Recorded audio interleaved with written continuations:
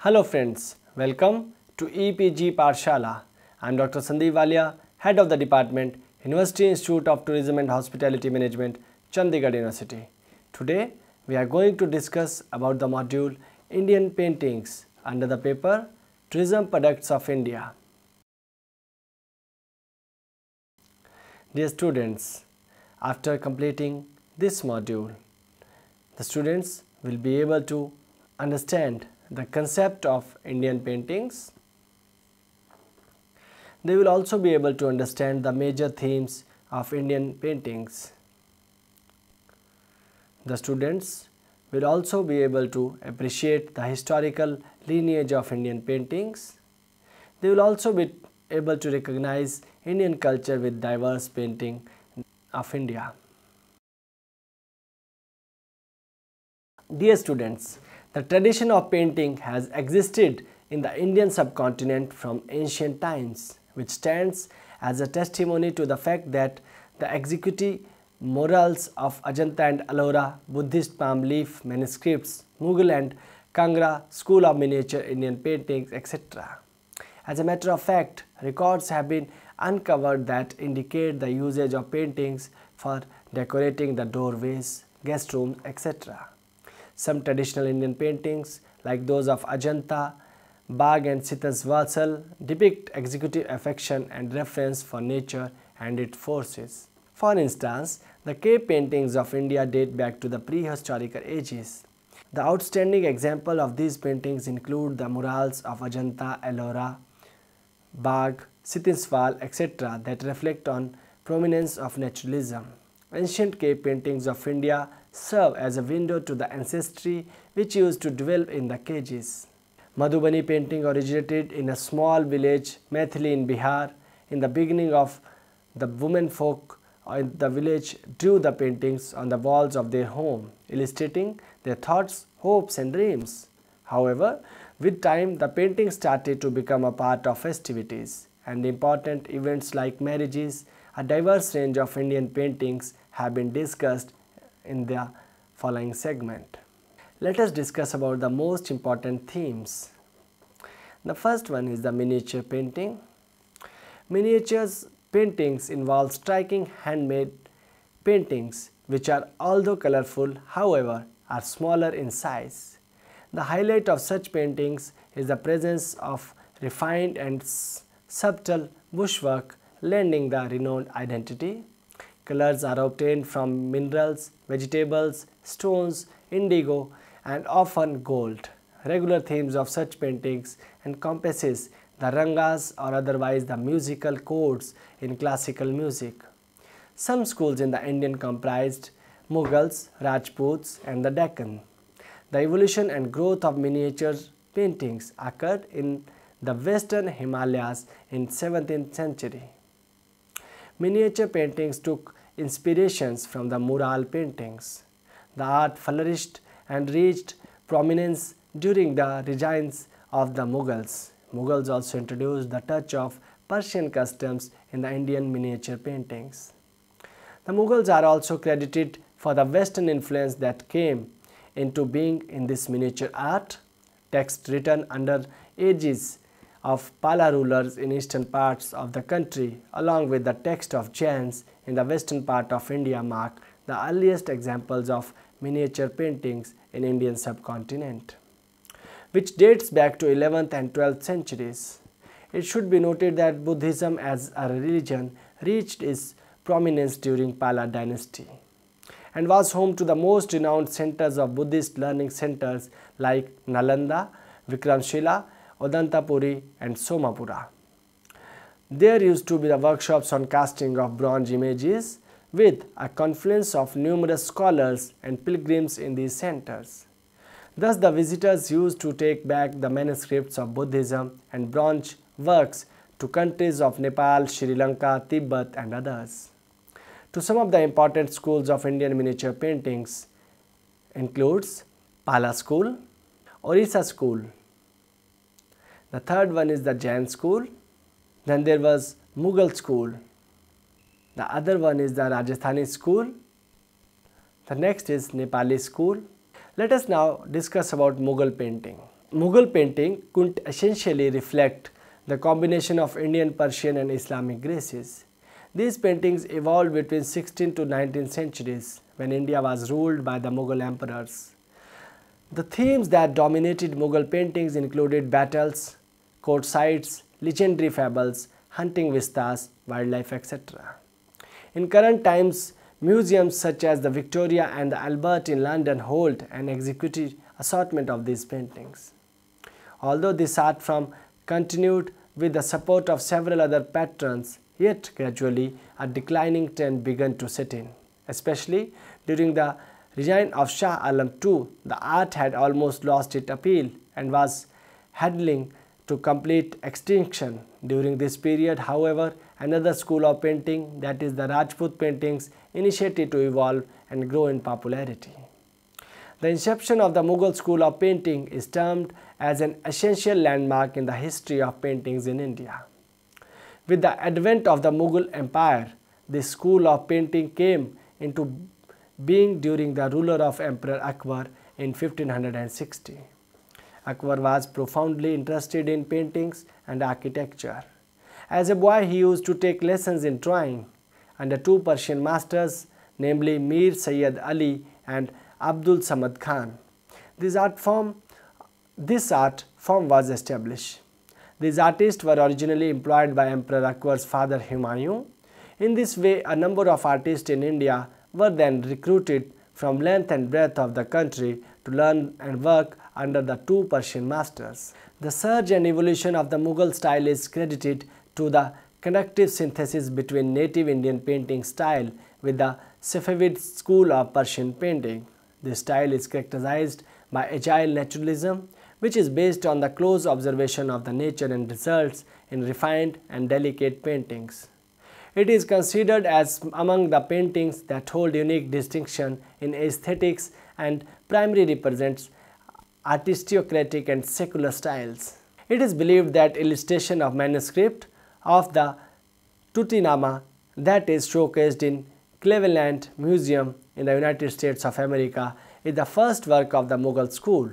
The painting style reflected in that manuscript exhibits the formative stages of the Mughal style, which was superpressed by the ambitious project in the form of Hamza Nama illustration on cloth in between 1564 to 69 AD, which originally contained 1400 leaves in 17 volumes. The style is termed as more developed and sophisticated than that of the predecessor Tutinama. Next one is the Mysore painting. Mysore painting reflects the classical South Indian painting style, which evolved in the Mysore city of Karnataka. With the support of Vodiyas, Mysore school of paintings reached its pinnacle. Unlike Tanjore paintings, Mysore painting incorporate thinner gold leaves and require more intricate work. Hindu gods and goddesses, also the scenes from rich Hindu mythology, form the most prominent themes of Mysore paintings. The enigmatic beauty and intricacy of Mysore paintings leave the beholders spellbound and mesmerized. Besides Mysore, this school of painting also found in Bangalore, Narasipura, Sarvagandh, Najangood and Tumku. In more traditional paintings, most of the inputs that went in the creation of Mysore paintings included brushes, paints, board, gold foil and many more. However, it was different than the modern ways, and instead of poster and watercolors, vegetable and mineral coloring agents were utilized.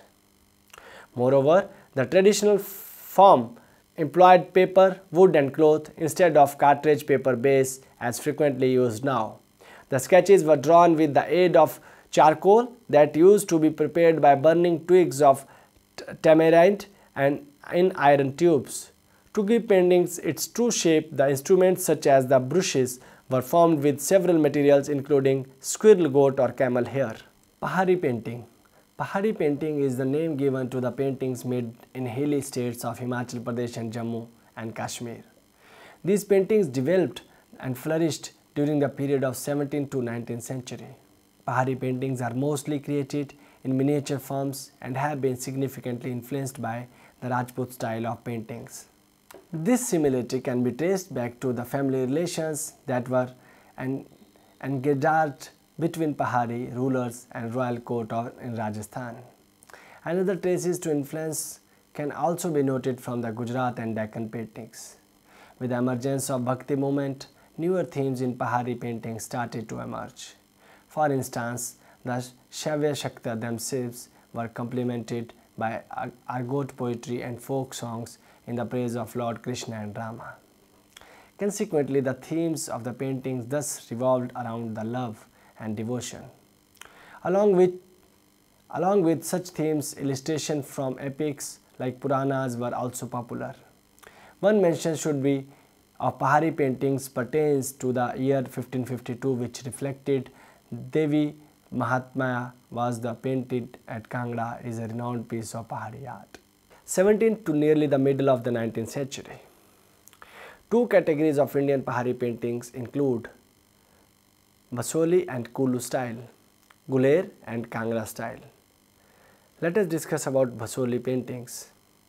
These paintings are characteristic of the town Basoli, which is located on the banks of the river Ravi in the state of Himachal Pradesh.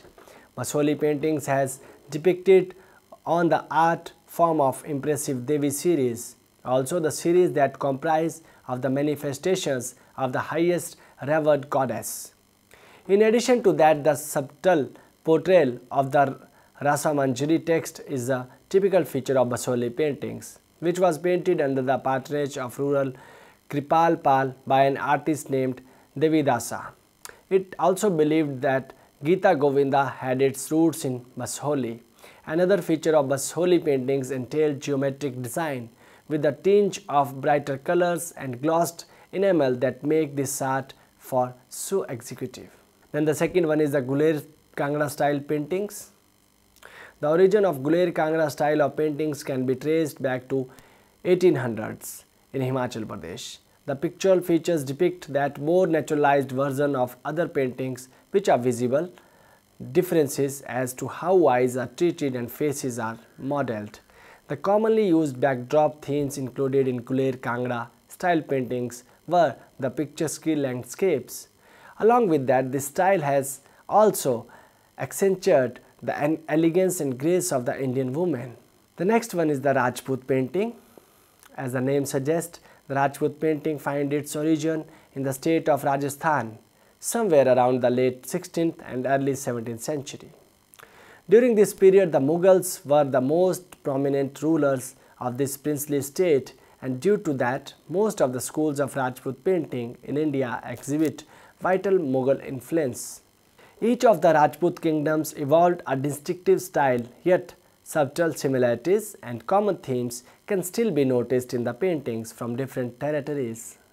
One can also observe that the dominance of Chaura Panchisika group style in Indian Rajasthani paintings. The main themes around which Rajasthani paintings of India revolved include the great epics of the Ramayana and the Mahabharata, the life of Lord Krishna, landscapes and humans. Rajput painting of India were also done on the walls of palaces, inner chambers of the forts, havelis, etc. Colors used for the painting were derived from minerals, plant sources, conch shells, precious stones, gold and silver, etc. As against the Mughal paintings that were primarily secular, the art of painting in Rajasthani are deeply influenced by the Indian traditions and gained inspiration from epics, religious texts of India like the Puranas, Sanskrit poems, also various Indian languages, also the folklore of India and works related to the musical themes. The cults of Vaishnavism, Shaivism placed remarkable influence on the pictorial art of these places.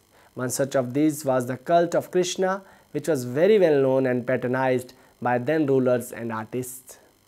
The themes from the Ramayana, Bhagavad Gita, Shiva Purana, Mahabharata, Gita Govinda, Rasa Manjari, Amaru Sataka, Rasik Kapriya of Kesavadvasa, and many more epics provided a sumptuous inputs to the painters who their skills and devotions made a notable contribution in the growth and development of this form of Indian paintings. Starting from the 16th century, when the Rajput painting originated, numerous schools emerged, and that included Bikaner School, Bundi Kota Kalam School.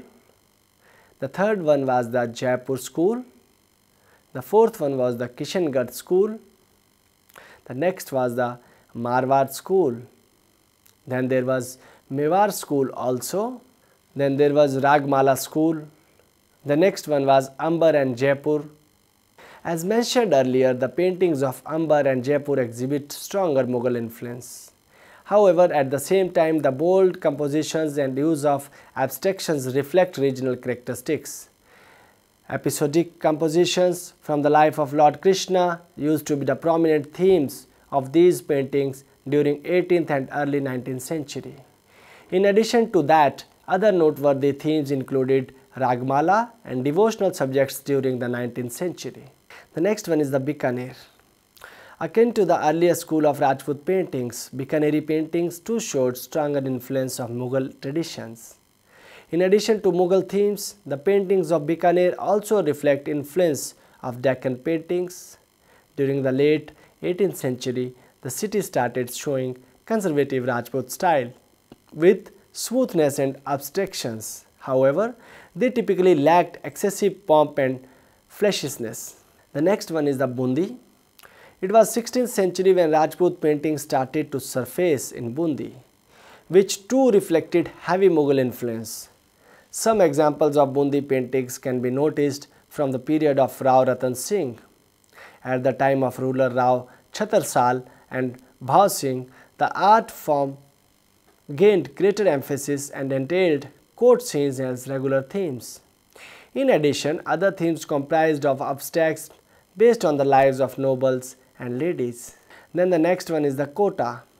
The art form from Kota appear natural and depict calligraphic work in the way they are performed. Use of vibrant color themes coupled with bold lines were a usual feature during the rule of the King Jagat Singh. Later on, with the advent of the region of Arjun Singh, the painting started to reflect males adorned with longer hooked nose in the intricacies of paintings. During 18th century, common themes that characterized this art form included hunting scenes and ragmalas. Further, later King Ram Singh II added the portrayal of themes embellished with devotion, hunting and courtrooms along with the royal possessions in paintings. The next one is the Kishangarh.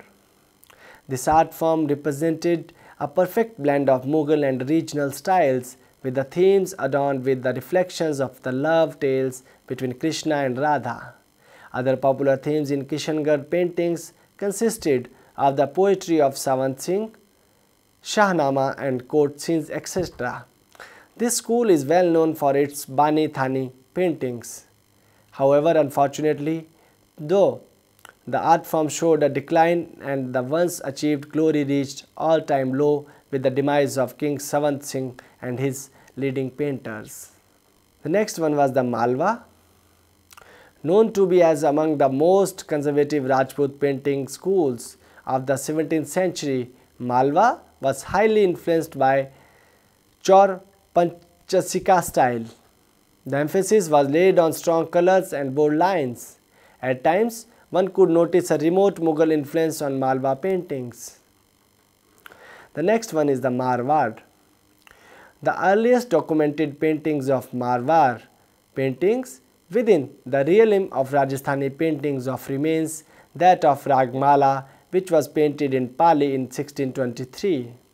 In the 17th century, the most common themes such as the portraitures of nobles moving on the royal horses and executive courtroom scenes characterized the Marwar paintings.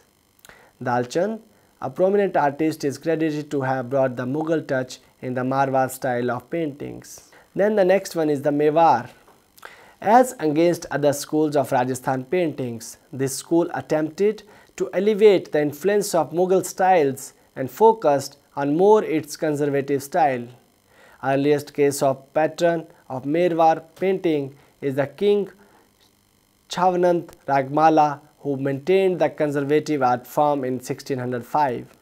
One can observe heavy similarity between Mewar style with the Chaura Panchika style, particularly the flatness, use of brighter colors and motifs.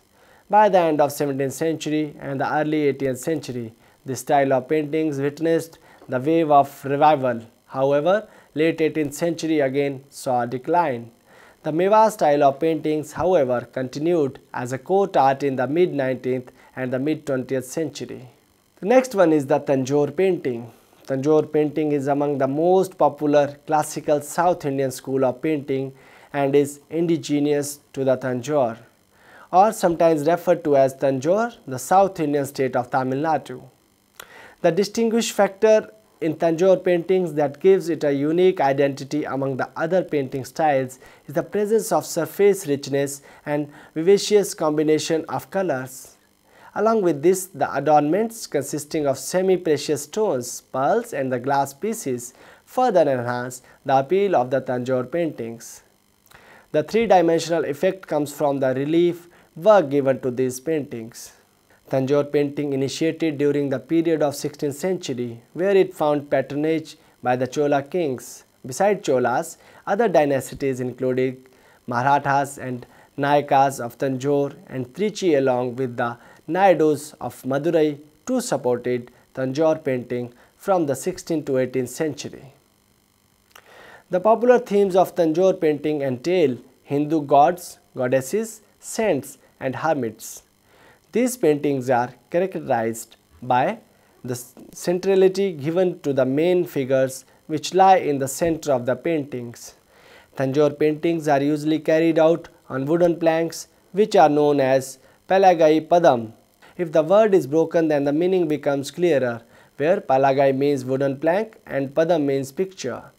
The painting goes through several steps, of which first step involves drawing of the primary sketch of the image on the base. The base is composed of a cloth that is pasted on a wooden base. In the second step, chalk powder of zinc oxide is mixed with water-soluble adhesive, which is then applied on the base. Afterwards, the drawing is done and embellishments of cut glass, pearls and semi-precious stones, laces and threads are pasted on the painting. For further ornamentation, water-thin sheets of gold may be pasted in relief on the certain parts of the paintings, while bright colors are maintained in the other parts of the Tanjore paintings. Let us now discuss about the West Indian school. Regions of Gujarat, Rajasthan and Malwa witnessed the prevalence of and expansion of the Western Indian style of painting. Akin to the growth of Buddhist art form during Pala's, Western art flourished under the aegis of Jainism. The religion gained prominence in the design of Chalukyas in Gujarat and Rajasthan till the end of the 13th century. From the 12th to 16th centuries, numerous Jain manuscripts got commissioned, and behind such a development were the rich merchants, rulers and ministers who also earned religious superiority. Such scholarly works are preserved in Jain libraries till today. The paintings based on these manuscripts reflect peculiar distortions where certain anatomical features are enlarged. For example, the common feature of figures depicted had protruding eyes with embedded colors. Two Jain texts that were commonly reproduced in the form of paintings including Kalpasutra and Kalacharya Katha. Then the next one is the Deccan school. The Deccan region represents the plateau region in South India lying between the Narmada and the Krishna rivers. Although it is believed that before Mughal painting, there wasn't any such art form existed before the region of Deccan. However, it can be safely be acknowledged that sophisticated school or painting thrived there, thus placed a significant influence to the evolution of Mughal style in northern parts of India. During 16th and 17th centuries, the early centers of painting in the Deccan were Ahmednagar, Bijapur and Golconda.